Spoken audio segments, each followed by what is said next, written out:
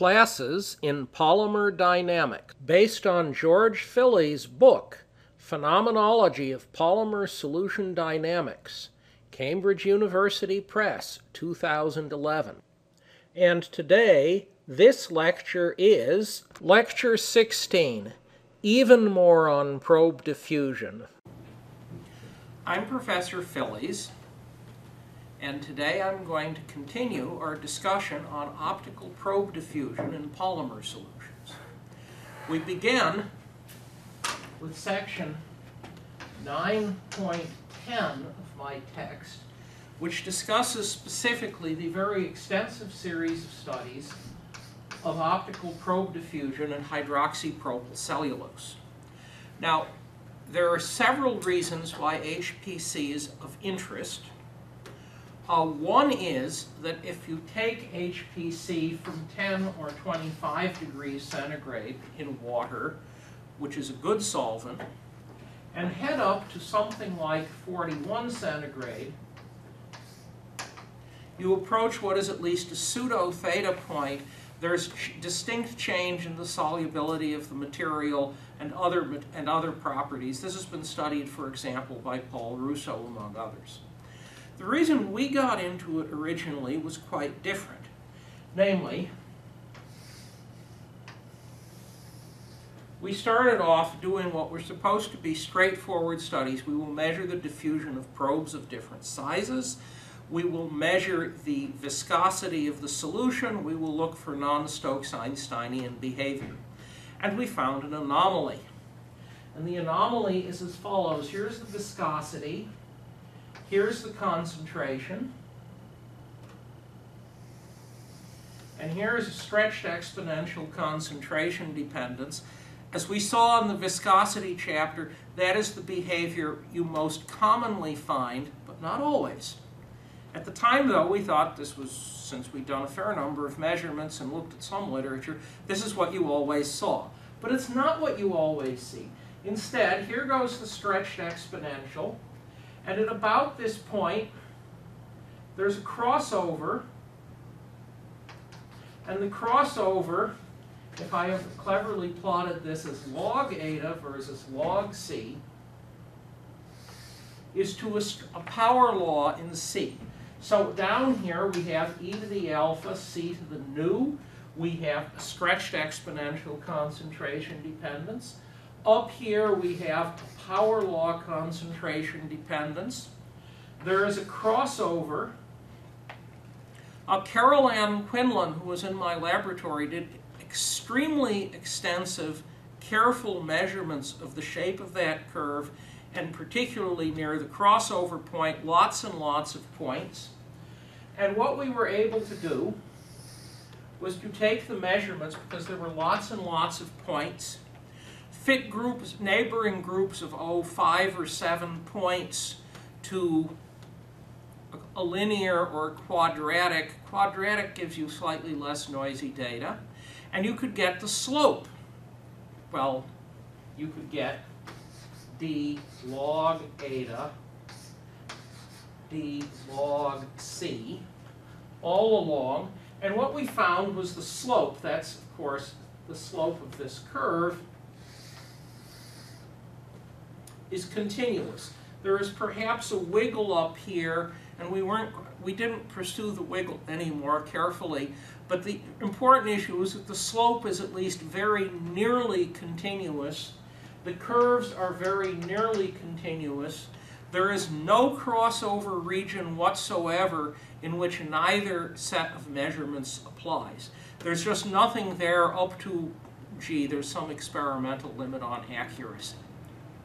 So we had this procedure, and we described this as a transition, a solution-like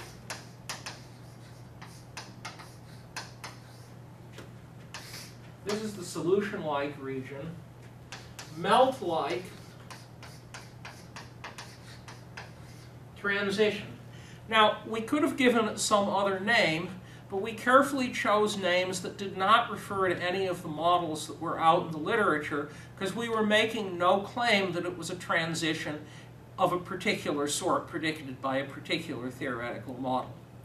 We also measured the intrinsic viscosity, which is sort of essentially the linear slope, viscosity versus concentration, low concentration.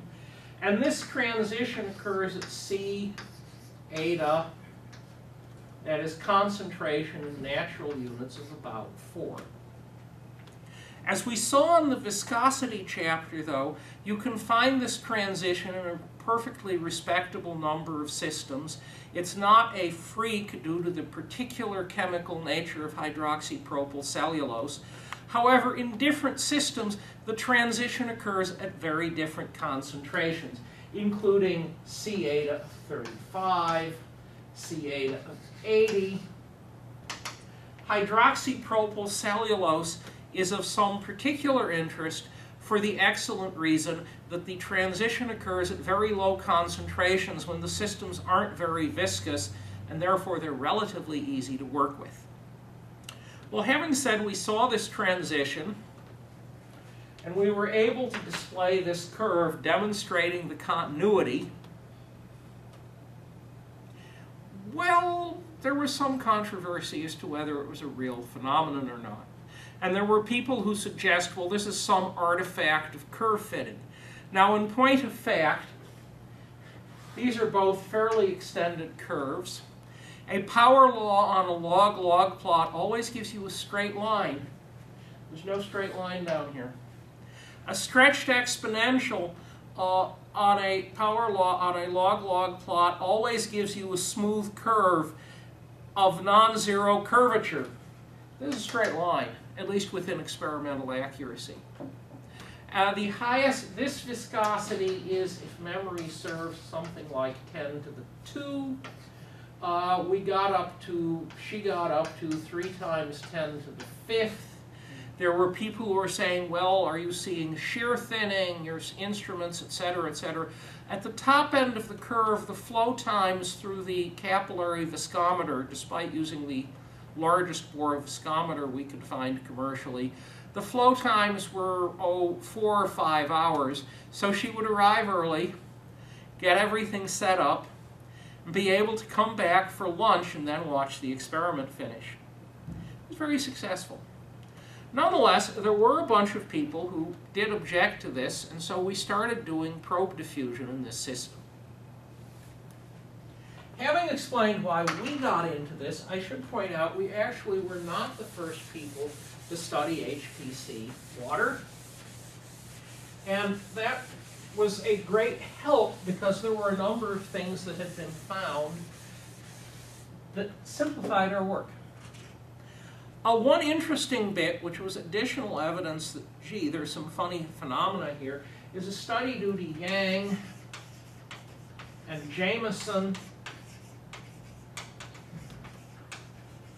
And what they did was to put probe particles into hydroxypropyl cellulose solution and measure diffusion coefficient versus polymer concentration. And one thing they observed, at least under some conditions, was that you had non-Stokes-Einsteinian behavior in the sense the probes diffused faster relative to the solution viscosity in polymer solution than they diffused relative to the viscosity of water in water. But they found something else, something which, truthfully, we didn't see when we looked in our systems, which is in at least a particular set of systems, if you plotted D versus concentration, there was first a rather narrow, actually quite narrow region in which not much of anything happened. And then, beyond that narrow region, you had a stretched exponential in concentration. But there was this narrow anomalous region. That's one of the several anomalies you see in probe diffusion along with reentrance on occasion. The other thing they did is to demonstrate, they looked at several size probes, and as you increased the size of the probe particles, as you made the probe particles larger and larger, and calculated for each probe species the microviscosity, that is the apparent viscosity being sensed by the particle. the viscosity you calculate from the size of the probe and the diffusion coefficient. If you measure eta mu, in these systems, as you looked at larger probes, the microviscosity increased. You may recall we've looked at other systems in which you saw the opposite behavior, and I truthfully do not have a complete explanation of why it's G, not determined by the probe size, but apparently it isn't.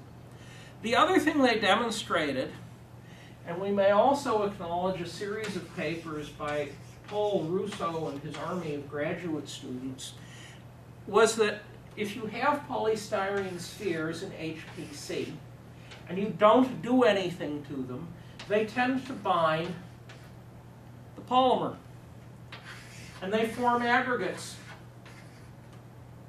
However, if you add to the system a surfactant, and they used Triton X100, which is a non-ionic surfactant. That is, it is a material which has a water-soluble end and water-insoluble pieces, and it's electrically neutral.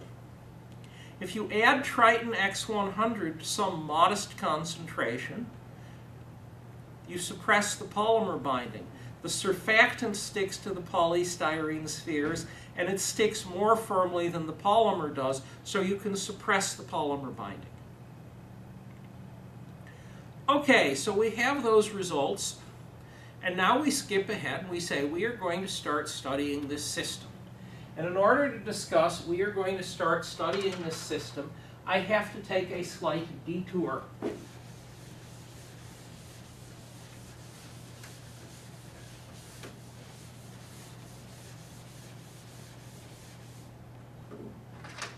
And the detour involves spectral curve fitting. Now, the first issue is as follows. We're doing light scattering spectroscopy. What do we actually measure exactly? We send in a laser beam. We have light scattered out in some direction. The incident laser beam has a wave vector k incident. The scattered wave vector is k final. Magnitude of k, this is the physics k, is 2 pi over lambda, lambda being the light wavelength. And there is a scattering vector, k final minus k initial, equals k. The virtue of k final minus k initial, this is the scattering vector.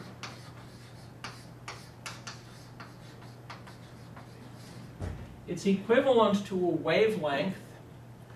K final minus k initial for this picture points this way. And the lines I'm drawing are lines of constant phase in the sense that if I look at a cosine k scattering dot r, I'm defining a cosine wave in the system. I'm not inducing a cosine wave. I'm not compressing the particles. I'm not pushing the particles along. This is a mathematical cosine wave. And I can then ask, we're looking at a Fourier transform of the density of probes in solution. We can then ask what the spatial Fourier components A sub k of the particles in solution are. So there's a spatial Fourier component, and I can define it, I'll use complex exponentials instead of cosine, as something that gives me the scattering cross-section of the particles, since after all they have to scatter the light. And there's something, but they're all the same, so I can factor this out as a constant. It really is there, but we never bother to write it down. And then there's an e to the I k dot ri, and we are summing over the position of all of the probes in the scattering volume. and there is a position of each probe, and this is the kth spatial Fourier component of the concentration of particles.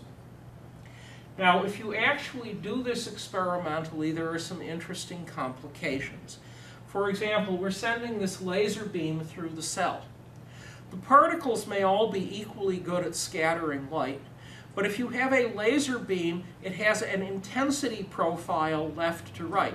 It may to the naked eye, if you shine it on a wall, look like it's just a uniform line of light, but in general it is the case that a laser beam has a Gaussian intensity profile. It's brightest in the middle, and then it gets dimmer to the sides and it does fall off.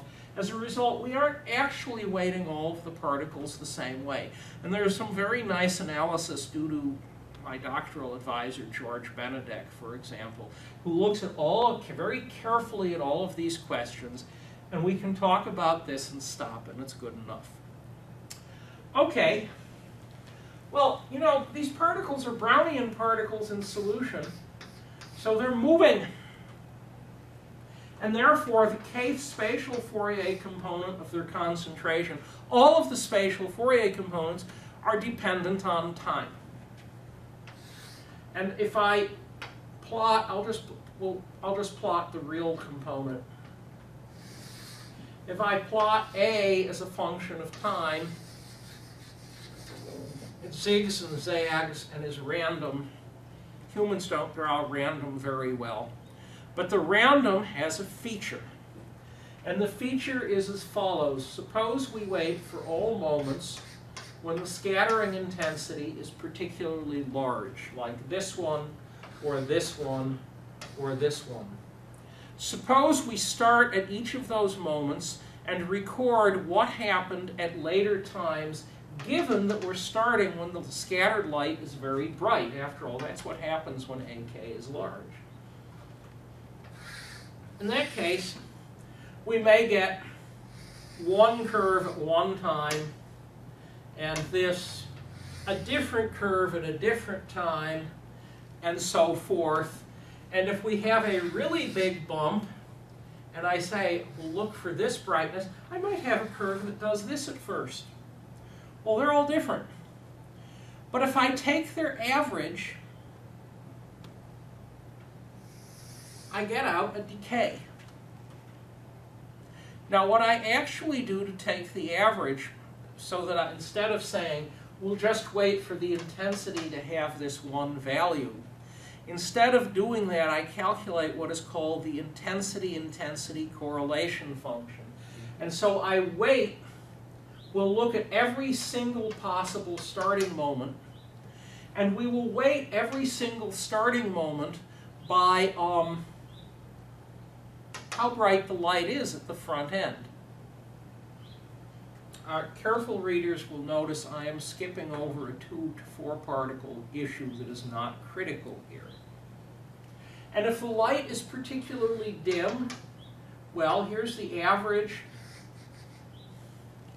The intensity minus the average intensity is now a negative number. That flips this curve. If I multiply by the starting number minus the average intensity, that flips this curve upside down. And so it contributes in a positive way. Net result of all of this discussion, I can measure using light scattering spectroscopy. After I skip over some substantial details, I can measure AK of 0, AK of t. I can measure the time correlation function in the kth spatial Fourier component of the concentration. This object is called G1, and it's a function of k, the scattering vector, and it's a function of time. It is not actually exactly what you measure directly experimentally. Experimentally, you end up measuring the square of this function and have to extract this function from it. But the net result is you are measuring directly how the concentration relaxes in time.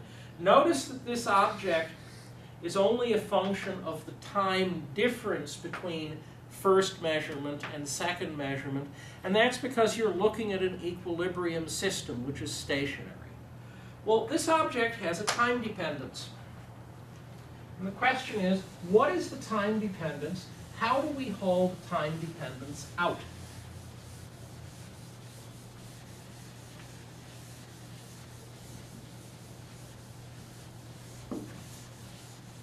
Well, the simplest analysis is to say these are all Langevin equation behaving particles.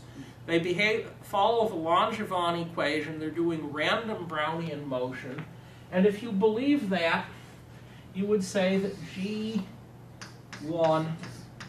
of KT, and by the way, many authors will replace K with Q. It's the same variable, is going to be e to the minus d k square t. You could also say for Brownian particles in a liquid with no memory, meaning water's pretty close, this would be e to the minus q square x square. There's got to be a half if this is g t. And you would claim you're measuring the mean square particle displacement.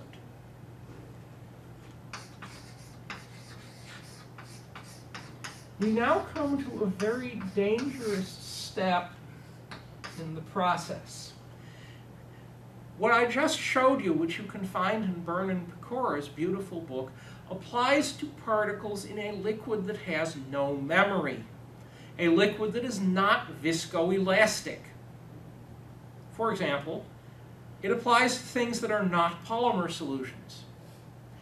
There is a very simple test known as Dub's theorem, and Dub's theorem tells you when this equation is true. That equation is true if this is true, that is, if I plot log g versus time and I see a straight line. If you don't see a straight line, this result is wrong. And I have recently published the correct result, the general result that replaces it.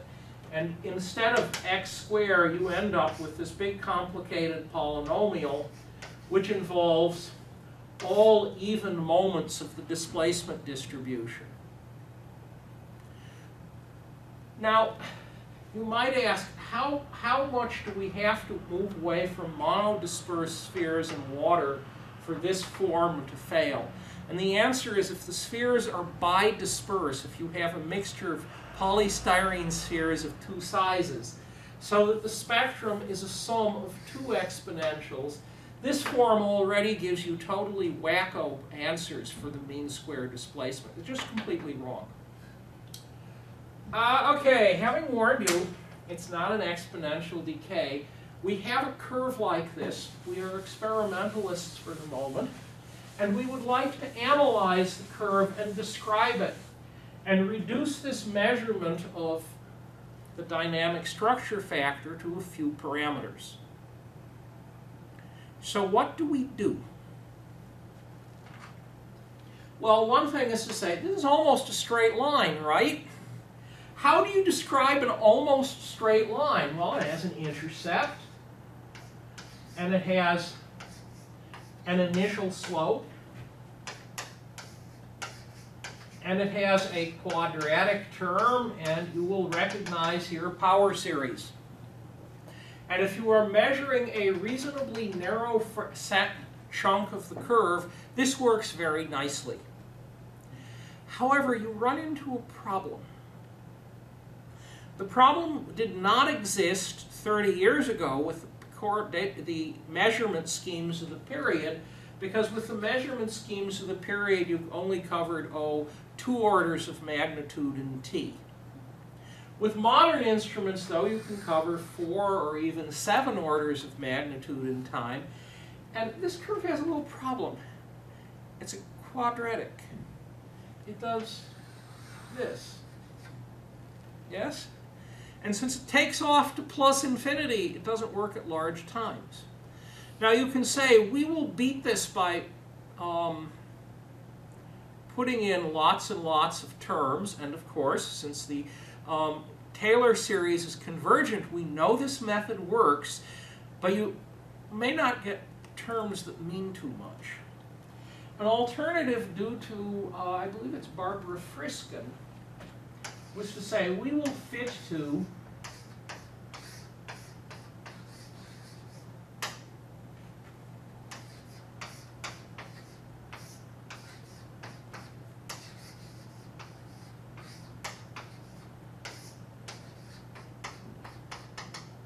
that is, we will fit to, it's almost a power series, but we're going to insist that the lead term really is an exponential, and we will use these things to describe the deviation from simple exponential behavior. This works much better because the exponential always dominates the polynomial, and therefore you can be sure that this thing does go to 0 at long time, and so the basic correct behavior has been stuck in. Now there is one minor complication. If you're fitting this to a simple curve, you can use linear least squares to do the fit. Of course, you have to be careful because when you take a logarithm of a function, here we have a function, and there are error bars on all of the points. And the error bars in absolute size are about the same all the way down the curve. But when you take the logarithm of the function, so the curve looks like a straight line, you warp the size of the error bars. And you must use, this point is not mentioned in many texts, but it's very important. If you do functional manipulation of data prior to fitting, yes, you should realize you have warped your error bars and you have to do weighted least squares. Thanks to the hard work of Norm Mazur, and that goes back, 40 years now, the correct way of doing this is well understood. Your alternative, however, is to say we have the actual data points. The error bars on the data points are either all the same size, good first approximation, or not quite the same size, and we can calculate what they are, and we will do nonlinear least squares fitting to extract these parameters. And the nonlinear least squares fitting we did was based on the simplex algorithm. And I shall do a brief pause. There are two completely unrelated groups of mathematical studies based on curve fitting using the simplex algorithm. And one is linear fitting to very large linear matrices, and that goes back to the 40s. And the other is functional parameter optimization. It's a completely different approach, but hiding in the middle is something called a simplex, which is a mathematical object. And so we can do this, and we can extract parameters. Well, that's very nice. So you're going to extract parameters. And the question is then, which parameters do you extract? Well, this is a nice choice. But there's another nice choice which turned out to work extremely well. And the other nice choice is based on saying, let us look at a log-log plot. Log G versus log T. A pure exponential looks like that. The things you actually find typically look more like this, and they often have later relaxations. Now, there's some limits imposed by quasi-elastic light scattering. And the limit imposed by quasi-elastic light scattering is a light scattering spectrum does not contain a lot of independent free parameters. That's because it basically looks like a decaying exponential, and there is what is called ill-posedness. However, going back some decades, I did a set of numerical simulations and asked the question, well, how many independent free parameters does a light scattering spectrum have? So we generated various sorts of spectra of mixtures and this and that and the other thing. And we said we will have a digital correlator which, say, has 128 linearly spaced channels, or 250 log-spaced channels, so the channels out here are further apart than the ones here. Log-spaced means the points look about equally far apart on a log t-plot. That's not exact.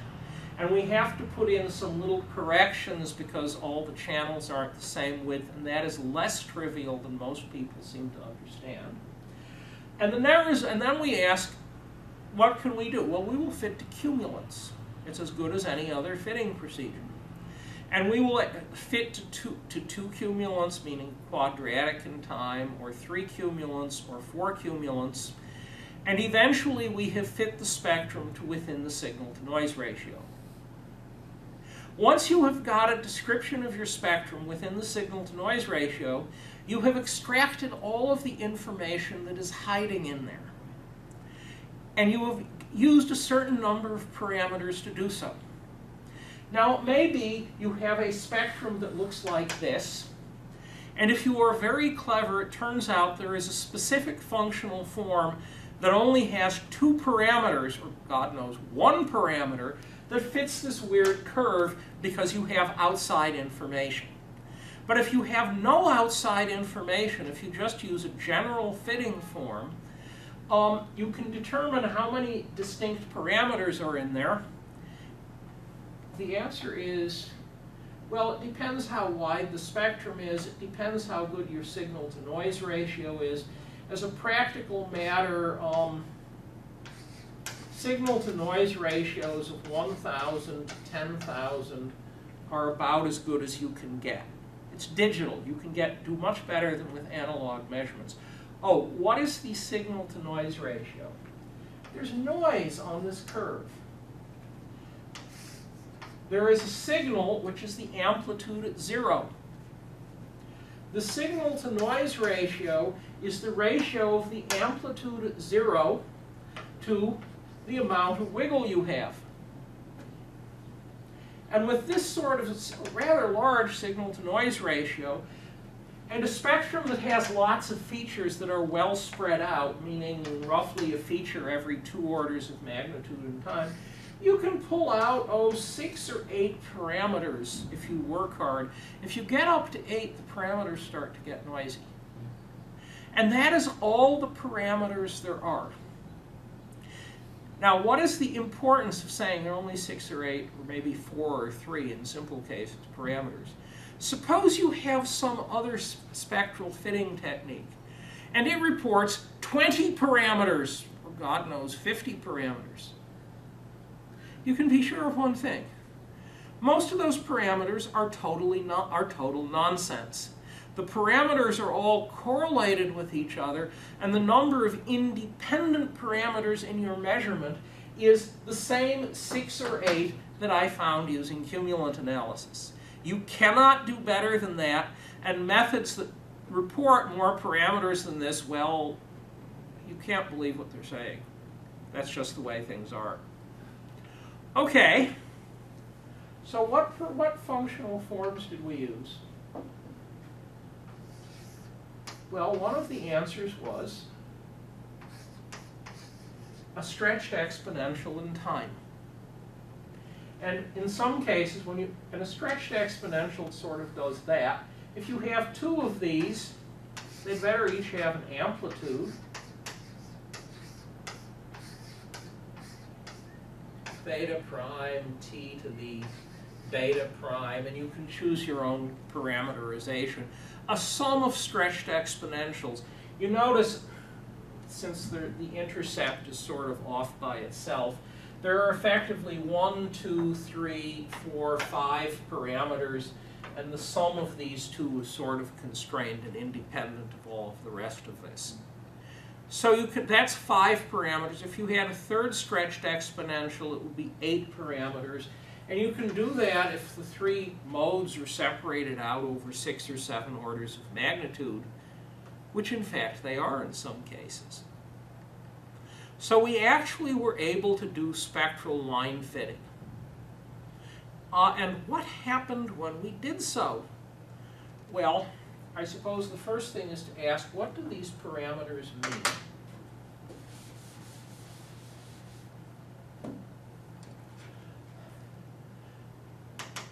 Hidden in here, you could define a characteristic time.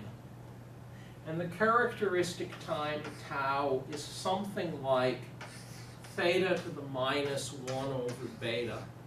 That is, instead of parameterizing things like this, you could parameterize it as e to the minus t over tau to the beta. And there's a time, and it really does have the right units of time. And if you do the math, you discover t and theta and beta are related like this. And so there's some sort of a characteristic time that describes the relaxation. What beta does, though, is to describe the width in a certain sense. That is, if beta is 1, this is a simple exponential, and on a semi-log plot, I have a straight line. If beta is not 1, the curve deviates from a straight line, and if beta is less than 1, the deviation is like that. If beta is greater than 1, the deviation is like that. We usually, as I recall, I think we almost never saw beta greater than 1. And what you are saying is that this curve, if you think of Laplace transforms, is a sum of exponentials, and beta is telling you what range of exponentials you'd need in a Laplace representation. Coming back to the discussion of fitting parameters, you might ask, well, why don't you do a Laplace transform of the spectrum? And the answer is Laplace transforms are ill-posed. Small amounts of noise lead to huge errors in the transform. That is a fundamental limitation of Laplace transforms. And the net result is I can make that qualitative statement. Beta says that as you make beta smaller or larger than 1, the range of exponentials in the transform changes. However, if you actually try to find those exponentials, you can't. Okay, so we chug ahead, and we get roughly through the work that was done in my lab by Mickey LaCroix. And what can we say about that? Well, the spectra fit to something of the form e to the minus theta t to the beta. And theta and beta both depend on polymer concentration, and they both depend on polymer molecular weight. And if you plot them not with the same scale, you see concentration theta or beta. You see concentration dependences, and on the somewhat limited range of concentrations and molecular weights we looked at, we saw that theta, like the diffusion coefficient, had a stretched exponential concentration dependence. Now, we did do some investigation, and we later did some investigation on how theta depends on scattering vector. And the answer is that theta over q squared was a constant, or correspondingly, theta is proportional to q squared. If you think back to simple diffusion, you had e to the minus dq squared t. And theta showed the correct q squared lead q squared dependence. Now, we did find there are systems in which, as you make the scattering vector larger, So you look at diffusion over shorter and shorter distances because Q is 1 over a distance. As you make Q larger and larger, meaning you're looking at motion over shorter and shorter distances, theta depended on Q. And as I recall, typically increased. And therefore, if you actually did a true measurement of diffusion over on different length scales, you could see there was a length scale behavior. Those are hard experiments to do, actually. Okay. We also found, if you talk not about theta, but about tau, that tau over eta for large spheres, tau over eta was approximately independent of concentration. Now you might say this is Stokes-Einstein behavior. Well, no, it's really pseudo-Stokes-Einstein behavior because tau is not a diffusion coefficient. Yeah? Okay. Now let us chug ahead, and the big part of the experimental studies.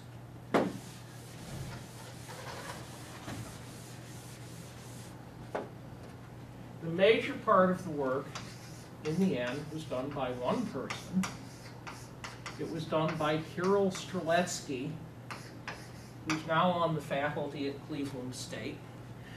Kirill got a dozen papers out of his PhD thesis.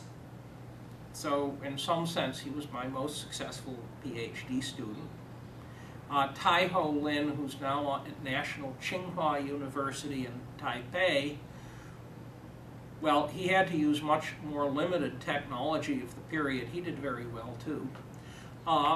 In any event, what Streletsky did was to do an extremely systematic study of probe diffusion in hydroxypropyl celluloses. You change the polymer concentration, you change the probe size, you use a lot of size probes. He did limited studies at several molecular weights. After all, at some point you have to stop.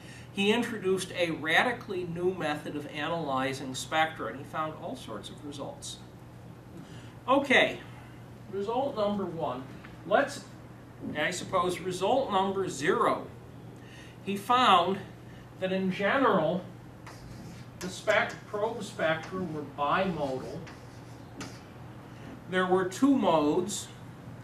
There was a mode for which beta was approximately 1, which we call the sharp mode. And there was another mode in which beta was significantly less than 1, down to 1/2, which we call the broad mode. We didn't quite figure this out the first time we did the experiment. At first we saw, oh, there are 2 modes. We'll call them fast and slow. And fast and slow were both characterized by theta, which approximately speaking gives you an initial slope. However, if you take a mode and you make beta smaller, what happens? Well, it becomes flattened out or curved more. Here's beta equals 1. Here's beta less than 1, yes. Well, we're making the mode broader and broader, yes, more and more. And the initial slope can get pretty steep. And that means the broad mode we would call, oh, it's the fast mode. Well, that's true. However, most people confronted with a spectrum like this is T, would say this is the fast mode and this is the slow mode. And depending on what beta did,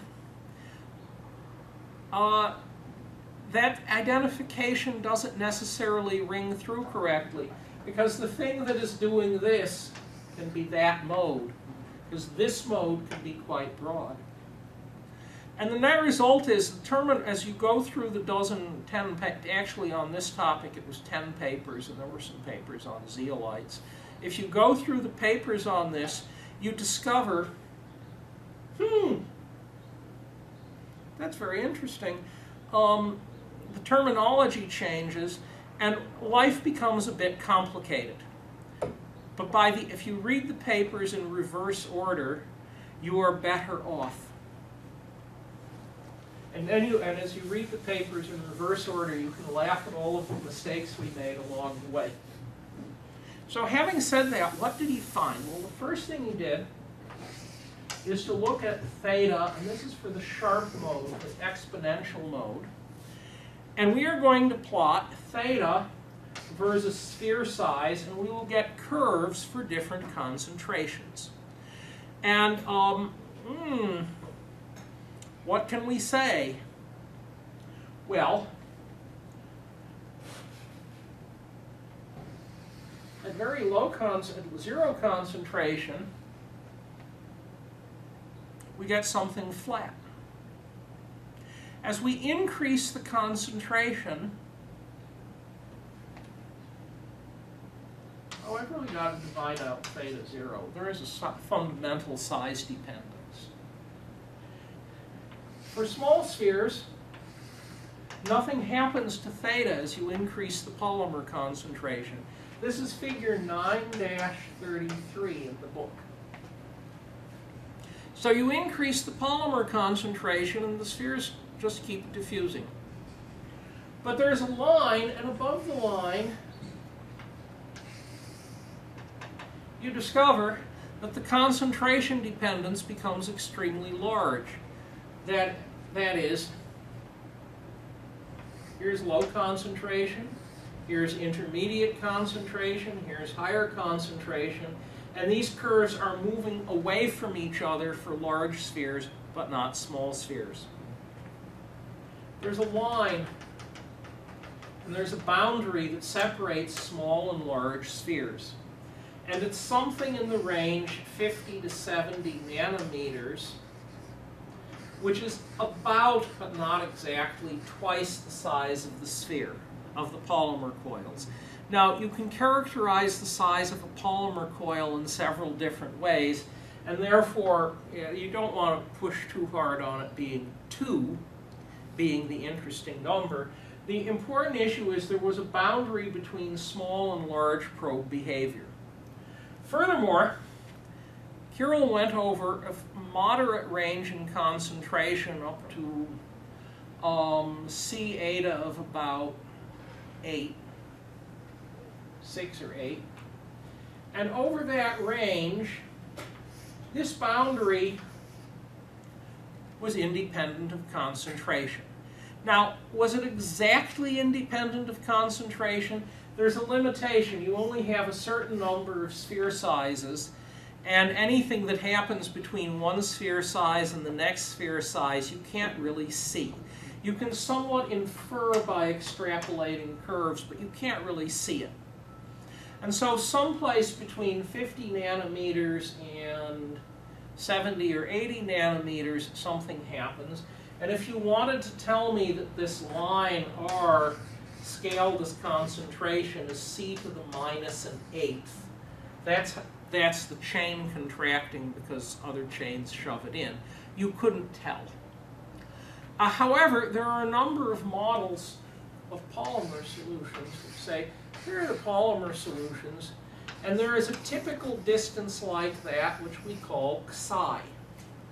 Now, depending on several issues like the solvent quality, the polymer, etc., the exact power varies a bit, but psi goes as C to the minus x for x someplace in the range of 3/4 to 1. Over the observed range of concentrations, the boundary would have done varied quite considerably. It very definitely does not. The boundary relative to the concentration dependence you get in mesh type theories, the boundary is clearly not one of these mesh things because its location doesn't depend on concentration. Okay, that's particle size dependence. He also did concentration dependence. It's implicit here. If you plotted a line vertically this way, collecting one sphere and parameters at different concentrations. You could have graphed the same data in a different direction. And what happens if you do that? Well, if you look at that, there are actually 4 parameters sitting there. And we will look, for example, this is just a sample of a very large body of work. We're looking at large spheres.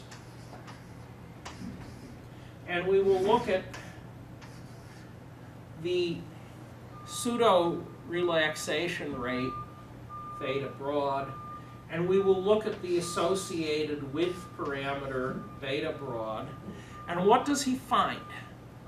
Well, for large spheres, theta chugs along and is close to independent of concentration until you get up to 4 or 5 grams per liter. And then there is a sudden and dramatic change in the behavior. You can also look at beta, and beta is falling, and it continues to fall until you get to about the same boundary. Now you can do the same plot for a bunch of different sphere sizes, and then it does this, and right at about 5 grams per liter, the behavior of the probes changes very dramatically. The behavior of the probes, in terms of what is the concentration dependence, you have one behavior in the solution-like regime, and you have a second, quite different behavior in the melt-like regime. Well, that's very nice, because we've now done optical probe diffusion on this solution, where we saw on the viscosity a solution-like, melt-like transition. And at the same place we saw a solution-like to melt-like transition in the viscosity, we see a transition in the diffusive behavior of spheres. And thus we have a second set of measurements basically completely independent of the first, and we see the same a transition at the same concentration. Thus, we have used light scattering spectroscopy to verify the experimental claims of Quinlan and myself that there is a solution-like, melt-like transition in this polymer at the quoted concentration. Kirill did one other thing, which is worth noting, and he's continued doing this experimentally. And what he did, it starts with a simple integral. Integral dt, 0 to infinity, e to the minus gamma t is equal to gamma inverse. Yes? And if I have integral 0 to t dt, some mixture of gammas, e to the minus gamma t, by analogy with this equation, we can say this is some average gamma inverse. Yes? Furthermore, integral 0 to t dt, t to the n, a of gamma, e to the minus gamma t, is some gamma to the minus n plus 1. That is, if you take something if you take a decaying exponential and integrate it over all time, you get the inverse of the relaxation rate. If you have a sum of exponentials, you get some average. And if you take the moments of A of gamma, you see that's a moment, you get moments of gamma. Well, that's just math equations. It's just a trick.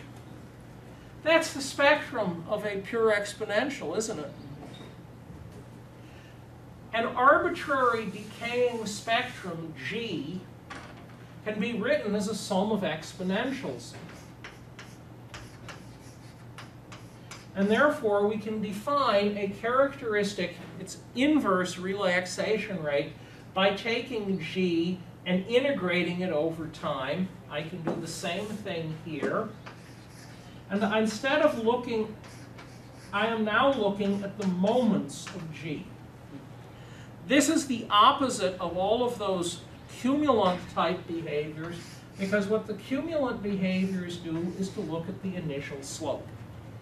And the curvature, it's a Taylor series expansion around time 0, so in a certain sense you are focusing at short times. The moments, because t gets bigger and bigger, focus on the long times. Now, you might say, gee, experimentally that's going to be a little tricky. The reason it's going to be a little tricky is this integral insists on going out not to t, I wrote it wrong, it goes out to infinity. And the measurements of the spectrum at very large times are noisy. So computing a moment looks difficult. How do we beat this? The answer is we take the actual spectrum. We fit the spectrum to a function that describes the spectrum accurately, namely a sum of stretched exponentials. And we extract a theta and a beta and an amplitude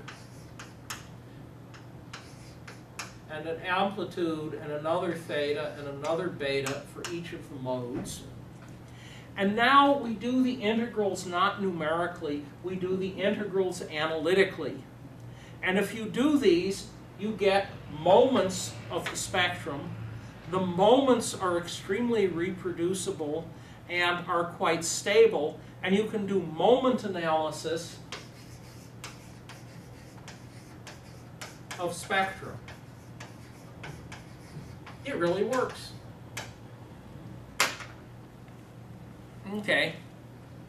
Oh, you can do them analytically. Yeah, the gamma inverse has a value.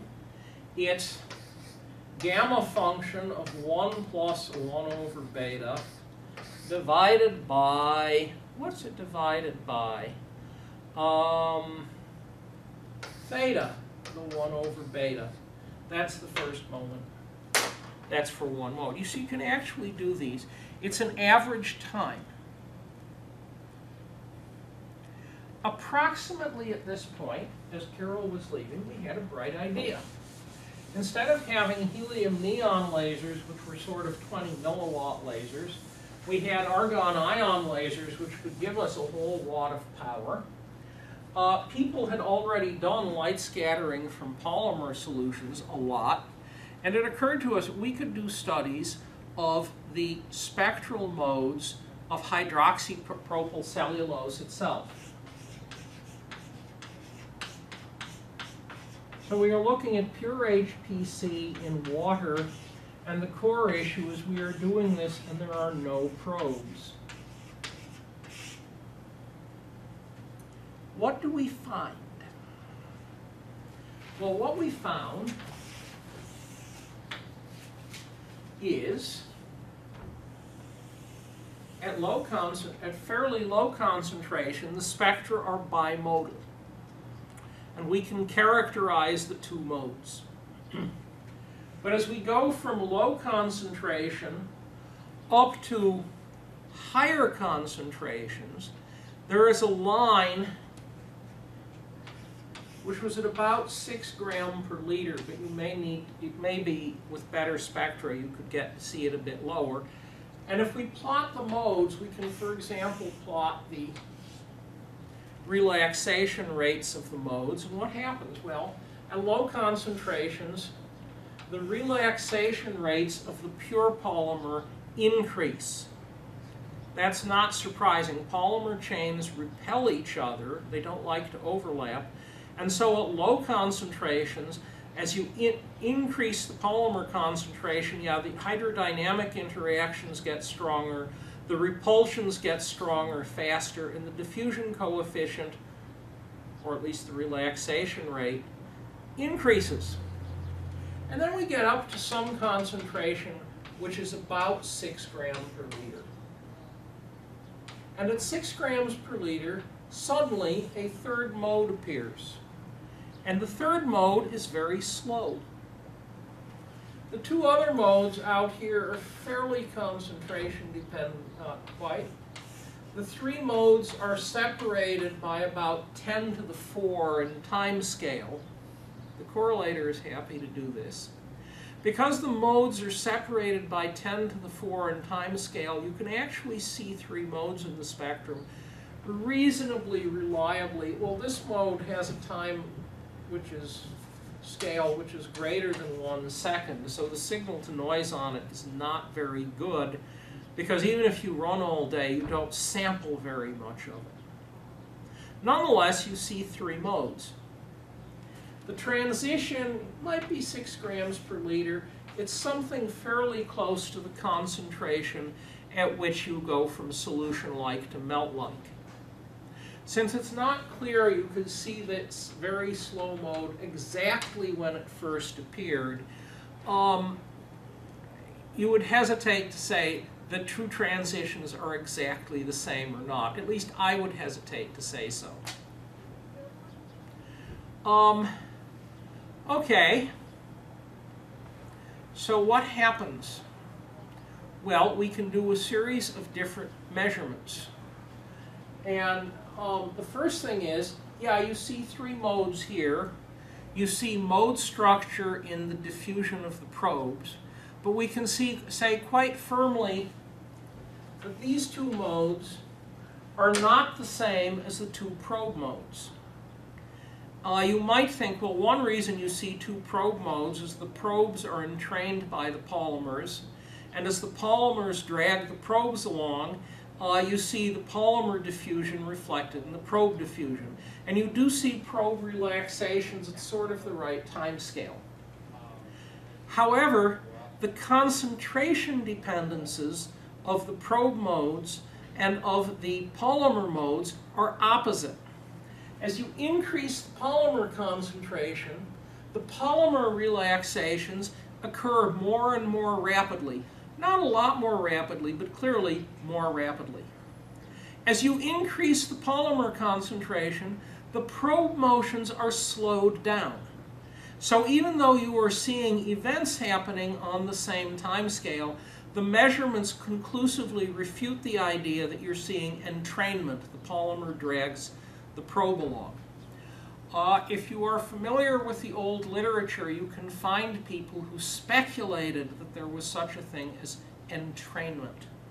And the speculation was based on the observation that,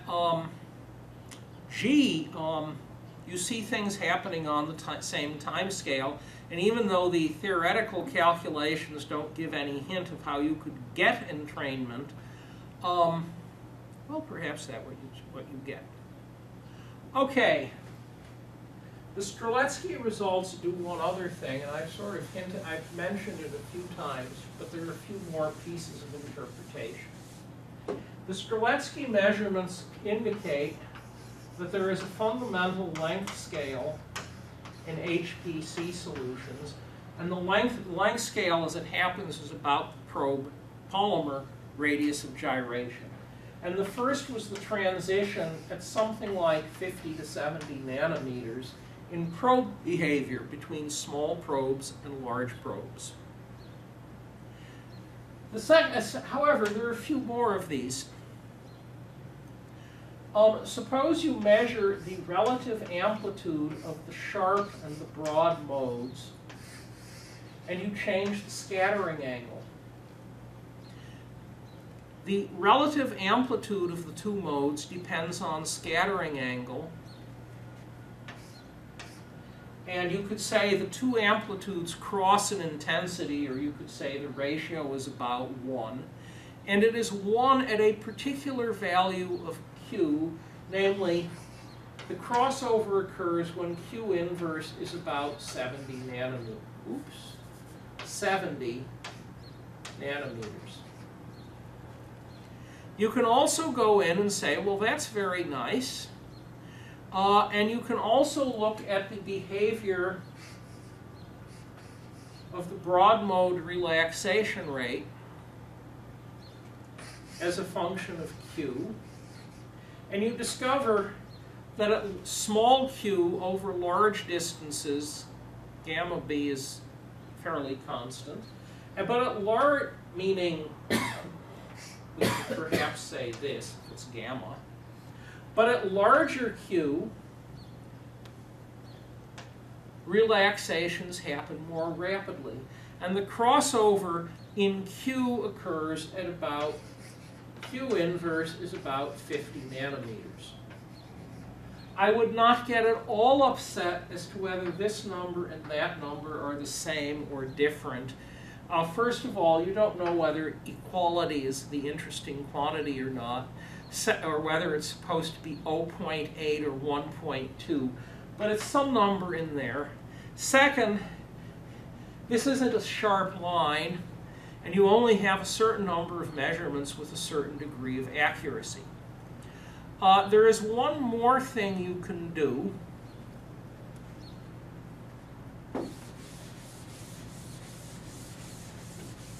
You can compare the modes of the polymer and the probes. Yes? And what happens if you look at the intermediate relaxation rate probe mode? There are three modes: fast, intermediate, slow. If you look at the intermediate mode, there is a concentration above which the concentration dependence becomes much more marked. When does this occur? It occurs approximately when the time scale of the probe, intermediate mode, becomes greater than the time scale of the polymer intermediate mode. That is, the probe intermediate mode slows down with increasing polymer concentration. The time scale, no, I said that backwards. The time scale of the probe mode gets longer with increasing polymer concentration. This is the inverse of the rate. The time scale of the polymer becomes faster with increasing polymer concentration. These are the two intermediate modes. There's a concentration at which the two time scales switch, and now the time scale of the probe mode is slower than the time scale of the polymer mode. We're talking about the intermediate modes only here. Well, that's very interesting, and the crossing point depends on the concentration, on the probe size. However, if you have a probe that is about 50 nanometers large, the point at which the probe and the polymer tau timescales are about the same is C+, the transition concentration. And so if you use probes of this interesting length scale size, the probe mode and the polymer mode, intermediate modes, are about on the same time scale at C+. And so we have a bunch of completely unrelated, seemingly, ways of extracting a length scale from the data. And these data are consistent in saying the interesting length scale is about 50 nanometers, and the length scale does not care what the polymer concentration is. 50 nanometers is about the size of an intact polymer chain. And in a certain sense, it makes sense this is a significant length scale. Namely, that means that polymer beads, think of polymer as being a pearl necklace, polymer beads that are on the same chain must stay attached to each other. And therefore, there is a length scale that is about the size of a whole polymer chain over which beads on infinite time scales must move together because they're covalently bonded to each other. Okay. I have 10 minutes, and so we will push on, and we will do 2 more sections. And one of the sections we will do is as follows. This is, if I recall correctly, 912, and it's largely based on the work of Win Brown at Uppsala and his student Peugeot. And what they did is to measure self-diffusion coefficients, single particle diffusion coefficients. But they did something important. They measured a probe diffusion coefficient for an honest-to-goodness probe particle, a silica sphere. They also measured a tracer diffusion coefficient of polymer chains going through the same polymeric matrix. That is, you have some matrix polymer. Now they used, if I recall correctly, polyisobutylene. And we confront the matrix polymer with silica spheres, or we confront the matrix polymer with a polymer coil, and we measure the diffusion of these two very different objects through the same matrix. Question? How did they make sure when they're using the same polymer that there is no leaching from the matrix itself? Did they do that? Or? You mean how do you tell you're looking at the matrix polymer? And not the probe that you just introduced. Well, you are looking at the probe. You arrange things, and you have a matrix polymer and you have a probe polymer. And if the matrix and probe polymer are very different in molecular weight, you can see both modes. An alternative method of doing the same experiment would be to do fluorescence relaxation after photo bleaching, in which you tag a few of the matrix polymers or the spheres with a fluorescent molecule that you then bleach. Thank you. So there's several different ways of doing the experiment. And what they found, well, if you have large spheres,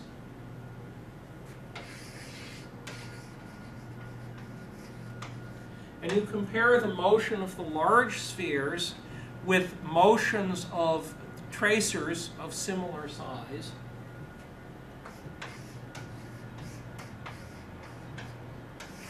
ratio is about 1. That is, large spheres and chains are slowed down to about the same amount. But you could also look at small spheres, and you could look at matrix polymers. I'm sorry, you could look at probe polymers, D of tracer chains and D of probe spheres. And you increase the concentration of the matrix. The probe chains and spheres are quite dilute. And you measure the diffusion coefficient. And out to the concentrations at which they measured both, what happens? Well, the spheres are slowed down by about 10-fold. These are small spheres. The matrix chains are slowed down by about 300-fold. I said matrix. The probe chains are slowed down by 300-fold. That is, the matrix is far more effective at slowing down tracer chains than it is at slowing down spheres. They also continued increasing the concentration of the matrix polymer, looking at the spheres, and found that if you increase the matrix concentration enough, you could slow down the probe spheres by a factor of 300 also. But you had to use more matrix concentration. Now, from the standpoint of reptation-type models, this is an extremely alarming result. Why is it an alarming result? Well, here is the alleged transient pseudolattice, transient gel. A polymer molecule can go through other polymer chains head first, tail first. A sphere is obliged to move as a lump. And therefore, the polymer, because it can advance head first, tail first, has extra modes of motion that the sphere does not. And so you would predict, if the holes in the lattice are fairly small, you would sort of predict that the polymer chain ought to be able to move faster than the spheres. That's exactly the opposite of what you find. Now you could say, well, you didn't go out far enough in concentration, and if you went out far enough in concentration, so your lattice polymer matrix was really thoroughly entangled, you'd see the opposite behavior. However, in order to see the opposite behavior, if you increase the concentration enough, one of two things would have to happen. And the first thing that would have to happen is that the spheres are slowing down, and the polymer chain's self-diffusion has to stop, not necessarily completely stop changing, but has to roll over so that the chains are now diffusing faster than the spheres. The other alternative is the probes slow down, and suddenly they crash to a stop and cross the curve due to the matrix, the probe chain tracer diffusion. These would both be sudden deviations from stretched exponential behavior at some high polymer concentration. Well, that behavior just has never been seen. And therefore, even though you could say Brown and Zhou just didn't go out far enough in concentration, and therefore their switch could have occurred if they'd gone out far enough. In order for the switch to occur, something would have happened either to the concentration dependence of the probe spheres or the concentration dependence of the tracer chains. There would have had to be a crossover in their behavior, concentration dependence, of a sort that has never been seen before. And since that has never been seen before, the reasonable inference is it doesn't exist. And therefore, there is no, you could say there's such a crossover, but if you saw it, it would be rather odd. We are almost exactly out of time. We have reached particle tracking, and in the next lecture, I will discuss particle tracking as a method of studying motion in polymer solutions. Until then, class dismissed.